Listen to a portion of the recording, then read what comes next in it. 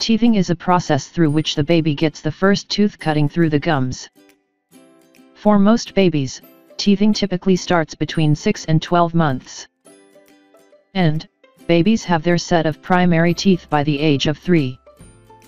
As a parent, it's natural to be concerned about the teething process and the resulting pain your baby might have. If you are concerned about the teething process, then this video is for you. Watch the video till the end.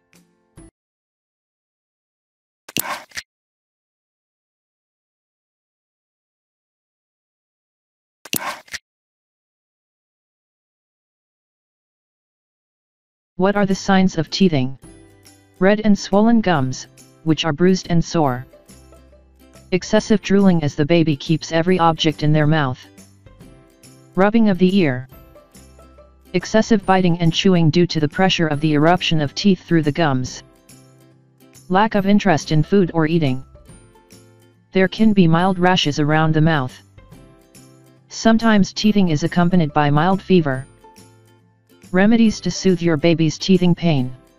Give your child clean, wet, cool washcloth to chew on. You can give your child frozen teething rings, as the texture massages the gums and the chillness numbs the pain. If your baby is on solids, give mesh teethers with frozen foods inside. You can gently massage your baby's gums with a clean finger or cold teething ring. Give acetaminophen or ibuprofen for infants above 6 months of age to reduce the pain. However, do it only if your doctor prescribes the medicine.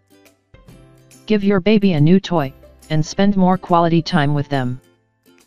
Do anything that could distract their mind from the pain.